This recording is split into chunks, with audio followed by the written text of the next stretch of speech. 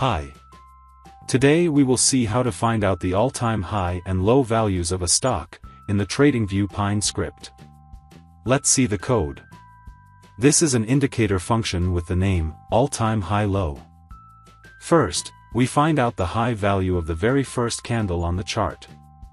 And from there onwards, we check if the current candle's high is by far the highest high or not. And we draw a horizontal line on the highest high point accordingly. Similarly, we find out the low value of the very first candle on the chart.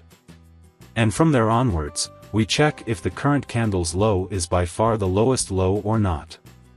And we draw a horizontal line on the lowest low point accordingly. We also show a label on those high and low lines. Let's add this indicator to the chart and see. So right now, I'm on the Bitcoin daily chart. And you can see that our indicator has plotted a green line on the all-time high value. And a red line on the all-time low value. Let's check more. Now, I'm on the Nika stock chart. The stock plunged after the IPO. So the all-time high is almost near the IPO value. And the all-time low is near the current market price. So that's it.